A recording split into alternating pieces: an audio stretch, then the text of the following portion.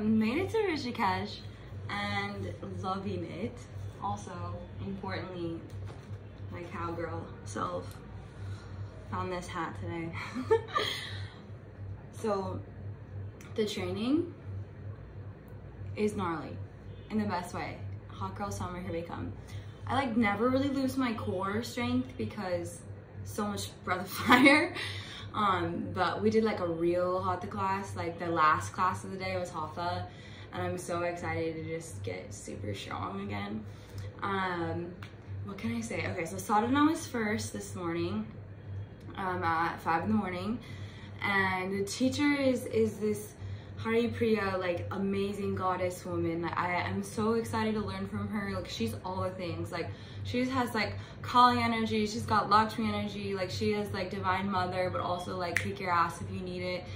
And so she just like, she teaches true Kundalini yoga. So Yogi Bhajan brought it to the West, which is amazing, but like a lot of the moves, like if you know like PNF, moves like where you actually just kind of mimic like the movements of children or the adaptation of how you walk.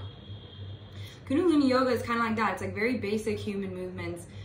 And then so too basic human movements that we used to do to like churn grain or we did this one kriya, it was like Vom, which is the root, and you're like standing up and you just make this big wheel with your body as you do the mantra. It's just like Vom, Vom, and so you're like getting really meditative. You're also like engaging your body, and you're rising with the sun. So we're really rhythmic creatures. Like we actually are attuned to the moon and the sun, like in like our biorhythms and all that. And so the way that Kundalini accesses your matrix, it's just really you. It's just it's just tapping into human potential, and through that potential we get into the sainthood of reaching divine potential. But it's really like a very natural process. So she teaches like real Kundalini, and I'm so grateful to learn from her. So it was sadhana. Wait, I have my notes right here. I'm gonna try and just give you guys like a synopsis of 10 years of yoga experience. Honestly, 15. I've been teaching for 10 years, but I've had a yoga practice for 15. And it's so great to come back to the basics, because we also have like anatomy class and philosophy class. On top of the Kundalini Kriya class, we have meditation and mantra, and we have hatha in the evening, and I'm forgetting one. But anyways, well, this morning, I should go back to this morning. So it's an eclipse today, so we started our sadhana talking about what that means. And so an eclipse is this moment where the sun and the moon are in complete union, and they make this diamond ring around. And so we have this visualization of, you know, Surya is the sun and Chandra is the moon, and to see them together in union. So this hasn't happened in a really long time, and so for 4 minutes there's complete utter stillness. There's you know, the river stops moving because it's affecting gravity. A bird stopped chirping because it doesn't seem like it's daytime anymore. And so it is this space to come completely in. And I notice there's a lot of people like doing all these things for the eclipse, and it's interesting because it's a time to really go inward, because there's this extra gravitational pull. And so we actually go to sort of our old ways of being. They're gonna, like, they call upon us, and so we have to shed that. And so this morning it was beautiful to really like embody. I could feel myself kind of going back into old ways of being, or, you know, asking the whys. And I had that reading with the Vedic cartologist, and I keep thinking about it. He's like, you're gonna do well on your spiritual path. Like, you're meant to be spiritual. And so I've been thinking, like, ignorance is bliss. Like, why? Like, I spent my 20s like sick, and then I spent my 20s abstinent, and I'm like at the peak of my body, and well, not really, it keeps getting better, but and then I'm like, well, and I'm turning 30 in May, and I'm like, well, like, what, like, why like, why is my life so disciplined? Like, why is it so, you know, why am I always seeking like God in all things? And then I just see other people seemingly having fun, and I was kind of feeling sorry for myself. And then this morning I completely shattered that, and just being like, I'm so blessed. I'm so lucky that like I got sick and then had to heal myself, and now I'm inspiring people. Like we're here technically like reviewing the ashram to work with them in the future, and like, so I'm like, you know, presented as sort of being on the same level as these teachers, which I don't quite agree with, but I'm like, damn, like I worked really hard. Like I'm pretty young to be in this position. And before that we had this conference, and they asked me to come up on stage and like gave me flowers, and I had to give a speech and like to all these people that are actually Native Indians about yoga, and it was strange because I was almost insecure because I was like, who am I to say anything at all? But like I was kind of just uplifted in my spirituality, like this, like, you know, I was being presented as a spiritual leader, and then after, like, everyone wanted to talk and meet and like take photos, and it was so surreal, but it's also a product of like of my practice. So let that be encouragement. Like it takes you far really fast. So we did sadhana in the morning time, and then we went into learning pranayama practices, and we actually came a week late, and then we're gonna stay a week after. So we missed the opening ceremony and all that, but it's kind of nice because like we actually skipped some of the basics. So we're just kind of going right into what they're already learning, like week 2. So yeah, we did some, and it's really cool learning from like actual like Indian teachers because they know how to pronounce everything right, which I don't. And like I'm kind of like getting the accent a little bit better, and I keep finding myself doing the little head nod. I mirror people like a little bit too easy. It's kind of like an empathy thing, but then like, okay, so at the conference, then we all end up dancing at the end, and so I was dancing with all these people, and they're like showing me like they're like, you know, the actual Indian moves, and like it was so fun and so joyful. I feel like some of those videos are gonna end up on the internet, and I'm gonna be embarrassed, but whatever. So yeah, we did some Danya meditation, some breathing, and then like how to teach them. And it's just so much about like witnessing. Like every single class we start with Oms and, you know, a lot of mantras, and then there's a point where you just, every single class you just notice, like you just sit in your seat and you stack your spine and you notice your breath, and then you move from there. And in the West, like, it's just like you hurry up, you get into class, there's loud music, you work out, and like there's like maybe a 2-minute savasana, and it's just not the way it's supposed to be. So we did like a lot of Mula Bandh practices because they're kind of doing the theme of the root chakra, but I'm on my moon, so technically you're not supposed to pull the root, but for me, like I'm the seasoned practitioner, so I kind of decide if I should pull my root or not. So I couldn't help it. I just love it. So I was pulling my root. But technically when you're on your moon, FYI ladies, like that's Apana energy, which is the energy where it's gravity's energy. So it's pulling things down. It's supposed to be coming out of you. So when you pull your root and your anus and your perineum, like you're lifting the energy up. And so it's kind of stops the flow. But it's like my day 2 or 3, so I just went for it. But it was so great. Plus, we've been driving a lot, and I haven't been exactly feeling my legs. So that was really great practice. We did like a whole Ladara Kriya with like blossom and meditation, and it was lovely. So and like part of the reason that you do these practices, you can imagine like when you're just not practicing, you have like maybe 5% of your body is using the pranic capacity, but then when you move the chakras, you get them to 10 or 20%.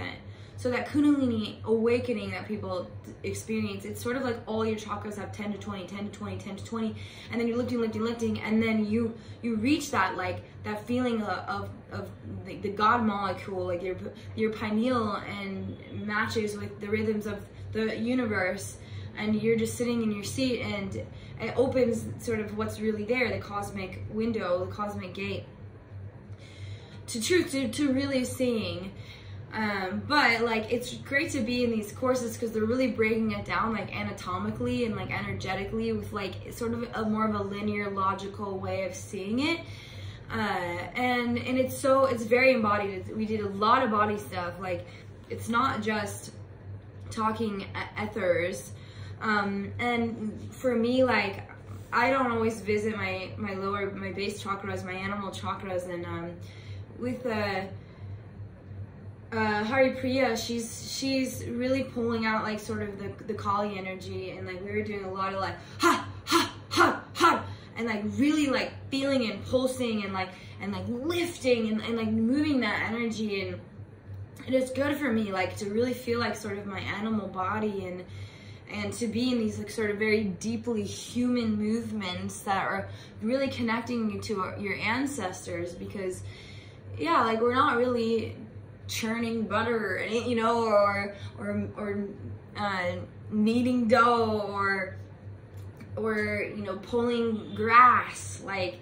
And so it's that in combination with feeling what's really in the body. Like, I know I suppress anger, like most women, we're not, you know, allowed to exactly express that, or frustration, or even like sort of the shamanic energy and like my sexual energy. Like, I mean, I always lift it up to my heart, but I don't always feel it in my root. And so today it was like, I was angry. I was just like, you know, things have been done to my temple that, and to many women and women before me, and men too, that are not justified. And I, you know, it's weird being a spiritual person, and when, you know, you're 20, and I mean, I have sort of like a kind of like a body type that's been really kind of given like a, how do I say this? I don't mean it in a vain way, but it's almost like society's been tricked. Just because, like, I am curvy and I am friendly and sweet, and people really take it the wrong way, and so I was getting, like, allowing myself to actually, like, feel like that is not right, like, it's not justified, and you know, I get in these weird situations with the people that I date where I want to, like, I do so much to help their healing journey, and I'm so patient. I was just like, fuck that, like no, like, a king chooses, and like chooses and goes for it, and makes it known. Like, sometimes when people are too forthcoming, it makes me run away, but like, just being like, fuck that, like for my sisters, for the next girl, for me, like, I needed to clear all this energy where I'm just so, like, overly sensitive, like overly patient, and I'm just like, nah, like what is for you knows it, and like, yeah, like, I'm like calling in my own king energy. That's how I felt. I was like, I don't have space anymore for lackluster or wishy-washy. Like, I know that I am really something unique, like the diamond in the eclipse, like we all are. And this gal that I really like, that is Ben Chen, she does Kundalini, and she's really making it a fire business in a good way. And she posted something, and it was like, oh, I've been with my partner in the same house for 6 months, and she was like, get you a man that lets you turn the third bedroom into a shrine. And I've always been so insecure, like people are gonna think I'm so weird, that like it's so important to me to like wake up in the morning and pray, and a couple times a day I have to sing little songs, and my yoga practice is really disciplined, and I always felt like that's something I'd almost hide, or like I would like warm up to some of the people that I've dated in the past. And then the other thing is I don't even start by saying like I teach yoga or do massage therapy, because it also just has this connotation that's sexual and not spiritual, and it's just not fair, and it's just not the reality of it. And it's so sacred to me. It is my everything. Like I move on honestly from men really fast, because I know what I'm looking for, and it's gotta honor like the spirituality, but I always felt like I had to like warm up to it, or I would just be a fucking nun, like, and I'm fine with that. Like if I had to be, I'm not fine with that. I decided I really do not want that path. But like, nonetheless, like, yeah, so that's what I worked through this morning, and it was really, really liberating. You can probably tell from my energy that I'm like a little bit fast, and I'm a little bit like kind of steamy, a little fiery, but like also like that's great. That's where I need to be right now. I'll probably soften tomorrow.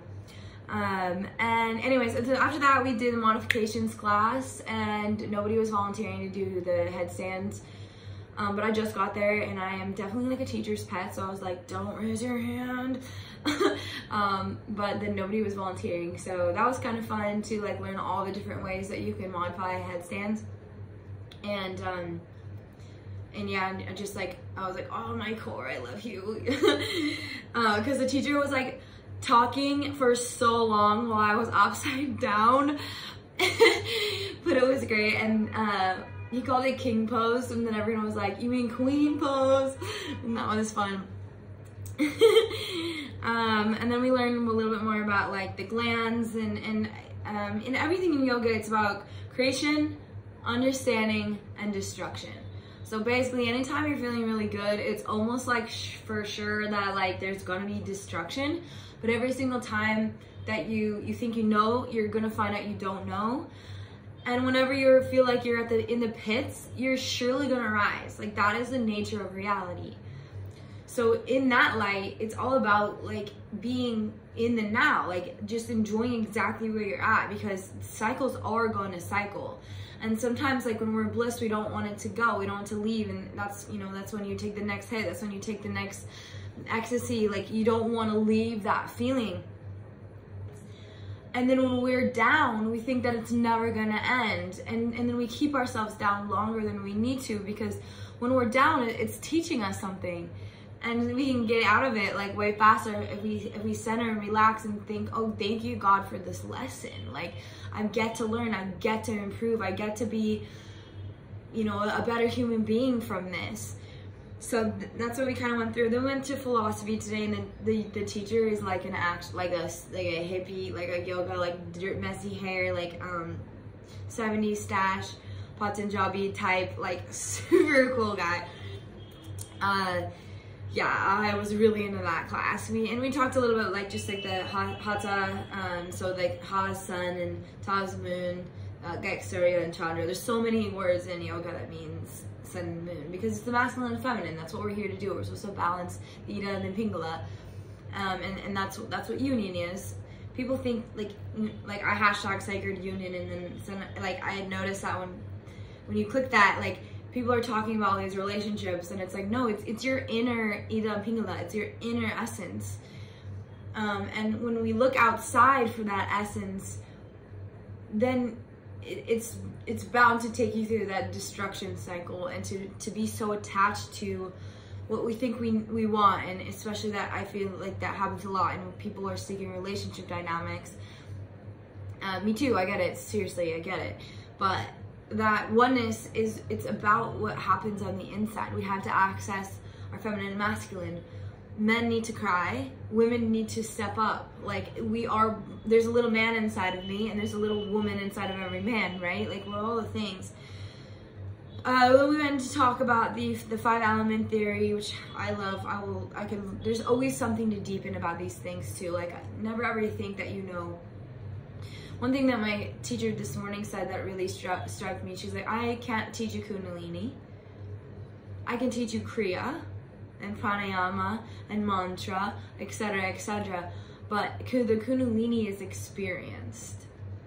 The Kundalini is experienced, and you have to experience it for yourself. And that's why none of this is a religion. It never was supposed to be a religion. Hindus practice it, Buddhists practice it, Christian mystics practice it, but it is an experience of your energy body. It is an experience of your divine temple reaching and lowering and being with the earth. And that's what I find a lot of people practicing Kundalini are not embodied. It's not on the earth. You see, it's like what's the word? Like fanaticalized or something. I can't remember. But like you just see people like shaking or like on the ground, and it's like, oh, and like that's not what it is. It's not what you're like. That's sensation. There you go, sensationalism. Or it's this like tantric seduction bullshit, and like that's again, it's a sales pitch. It's manipulation, and it's not that. It is a connection to your inner self. And so you move all this energy, but like run for the hills if you see someone doing that like shit, or do energy work with me and get an actual release, because it'll be soft and beautiful and you'll probably cry, but and like also I can get into the spine. You can reach the auric field, and you can move like spinal waves. Like I've experienced that before myself, and I've done it to people, but it's never gonna be like this convulsion exorcist shit. It's not. So anyways, I shouldn't say shouldn't, because you never know, but what you see on the internet is probably not accurate. So you're connecting with your true self. And one thing that the teacher said that was really cool in the philosophy class is the mind is the psychic extension of your soul functioning through the 5 senses in your neurology. One more time. The mind is a psychic extension of your soul functioning through the 5 senses in your neurology. The mind is not in the body. That's why when you think of someone, like you could hear their voice, or you look at somebody and then they look at you. Like our minds are all connected. Like they're wavelengths. The mind is sound and color and waves. So we really are all connected in this infinite universe. Distance doesn't really matter to the psyche. The psyche can travel 8 million miles or something. You can go out to space, and that's why the planets can affect you. That's why the eclipse is affecting us. That's why Neptune does things to my Scorpio ass. Like, it's all there. Then we learned anatomy, which is a little bit of my love language. Like, I'm like, talk to me about the bones. Like, so that was really fun, but I won't bore you with that. What else did we learn? That was kind of mostly the day. And yeah, it was so lovely. And so to compact yoga into, you know, just a small little ending here, it's you do all the asana, you do the physical postures, you sit and breathe, you move the energy so you can be in the stillness. And when you enter in the stillness, there's a whole internal landscape. I call it the psychic desert.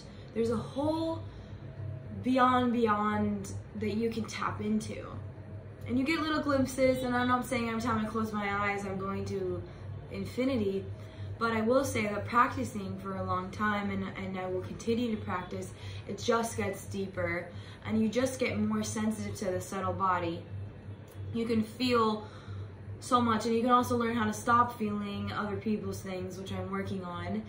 And that's also why, like, we got to be protective of, going back to what I was kind of saying in the beginning, like being protective of who you let into your field, because as you increase your sensitivity, other people's karmas can sort of leak into you. Like, have you ever talked to someone and they leave you feeling really drained? Or sometimes you talk to someone and they leave you feeling uplifted. So no matter what, our energies are engaging with one another. And so it's sort of your own responsibility to make sure that your energy is uplifting and is lovely and is beautiful, because it's affecting everyone around you. And so if you want to make the world a better place,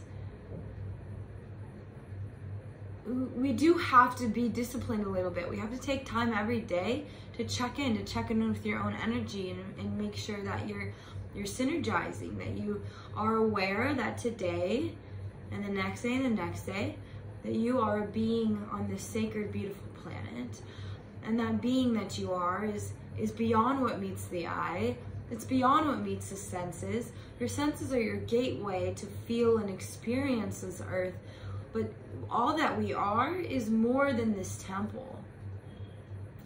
And so the nod, the sound current, the way that we connect to our souls, everything is sound and light, right? So you hearing me right now, you're hearing the sound current. You're hearing my energetic makeup. You're hearing my soul. And my soul can have filters on it. Like you can have a sore throat, we can have a chalk out of balance, we can, I'm learning to not say chalk out of balance. They're really never actually out of balance. They're always spinning and they're always beautiful and they're always full of life, but it's more like, are we aware? Are we remembering? And so I'll end it there because April's coming back in. But to connect to the sound current, connect to the nod, to connect to your soul signature, it's really the process of like listening and doing your mantras or whatever, but like really like just once a day, just quieting yourself enough to hear your internal guidance, to hear your internal voice. And so my intention on this trip, and I think I can speak for April too, is that we're really learning how to like tap into our own divinity, our own inner voice, and like make that so unstoppable and keep that so sacred, and do everything we can to protect that, because that's what guides us to the next thing and the next thing and the next thing. So if you're interested on more of that, I am starting my pod, so here's another plug. Email me or send me a DM on Kundalini Rodeo, and we can do all sorts of psychic shit, and we can do all sorts of physical things and breathe and just be in the magic. And yeah, we're definitely going to be doing some yoga retreats. So I'm so looking forward to the future. I feel like such a business boss, but also like a little angel priestess. So here is to another wonderful day, and we'll just end with a Satnam.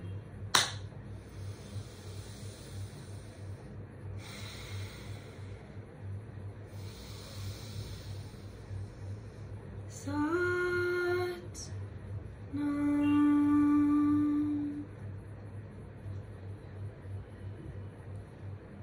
Peace.